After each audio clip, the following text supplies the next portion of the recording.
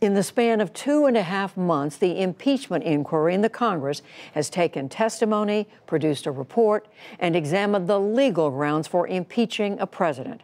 Now, as the House of Representatives works toward drafting charges against President Trump, we get two more perspectives tonight on what to expect next. First, I spoke with Representative Doug Collins of Georgia. He is the House Judiciary Committee's ranking Republican. Congressman Doug Collins, thank you very much for joining us. Now that we know that Democrats in the House of Representatives are going to draft articles of impeachment, they're in the majority, do the Republicans have a plan for stopping this? Well, I don't think we have a plan for stopping it. I think this is a culmination today, and I'm not sure why there was such a production of it by Speaker Pelosi to say that now they're going to write articles of impeachment. Anybody that's been following this knows that this has been the plan all along.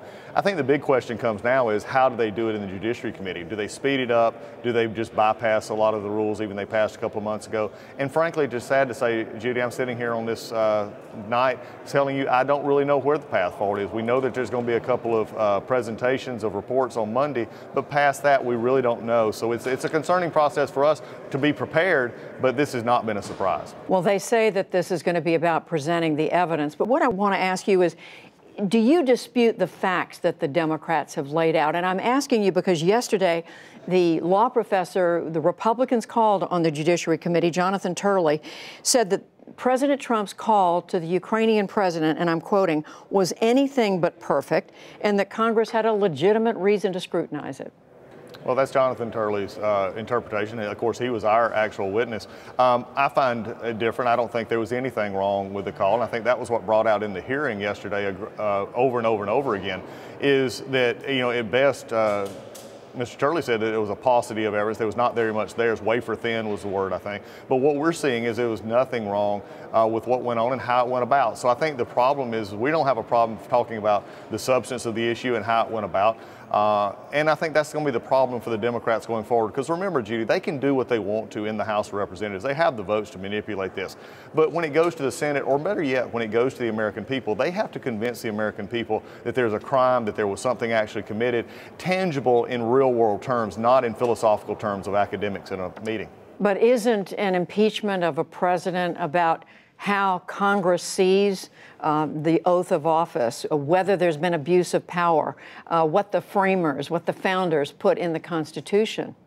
Well, it is, and what was interesting is yesterday, again, this shows you how disputed it. The facts are in dispute. They're not, and this will be the first impeachment in which there's actually, if they go forward with this, where there was not agreement at least on basic facts. In Nixon and in Clinton, among Democrats and Republicans, there was a commitment on basic facts that came from the reports that were issued on these different facts. We don't have agreement on facts. In fact, we have a very much a disputed one. They say that there was actual quid pro quo. There was actual witnesses that says, no, there wasn't. They have witnesses who say, well, we believe or presume that the information given to us, because I heard it secondhand, was that he was holding back because of a meeting. But yet we have others who are direct knowledge who said no. We also have 5 direct meetings after the aid was put on hold, 5 meetings in which Zelensky was present, 1 with a phone call, 3 with ambassadors, and one with a senator and 1 with Vice President Pence, in which 2 of which, those last 2 meetings with the senators and with Vice President Pence, were after they found out money was being held, and there was never a connection between aid and doing something. So I think what we've got here is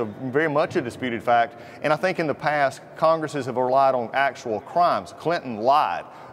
Nixon committed the crime of a conspiracy for break-in. There's nothing there that actually they can put their hands on, and that was part of the problem yesterday in the hearing. But when there are as many dots as there are, if you want to use that analogy, you know, isn't the conclusion going to be that if there was discussion about withholding aid, and aid was withheld for several months, and there had been conversation, which the president himself acknowledges, saying to the Ukrainian leader, I want you to investigate the Bidens, I mean, what are you left with? Well, what he said, it was, again, we go back to this, was helping us, and this was the day after. Remember, this telephone call happened the day after the Mueller report here on the Hill.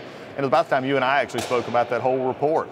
And there was very much of a frustration. And the conversation was, can you help us investigate this? What just happened and what had tore our country up for so long? I think you got to be very careful, Judy. And I appreciate what you're saying about trying to connect dots to become. But then if you do, you become like one of the law professors yesterday that says, well, if you see all these facts and you infer there's a problem, or you infer a crime was committed, then you go forward on impeachment like that. That's a very slippery, wrong slope to stand on, because this country, the average American outside of D.C. understands due process. They understand fairness. They do not understand that I can infer that you may have done something wrong, so that way we're going to convict you of it. Let me ask you about something else. We heard from the Democrats yesterday that they are considering widening this impeachment inquiry to include the article, the second part of the Mueller report having to do with obstruction of justice. In that, we saw 10 episodes they laid out where the president could have obstructed justice. And again, the report does not exonerate the president. It says the decision's up to Congress.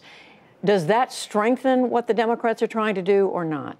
No, there's two parts to that. One, I believe that most Democrats are ready to move on from the Mueller report. It was a very painful experience for them because they had put everything into it, and it didn't turn out the way conclusive as they wanted to.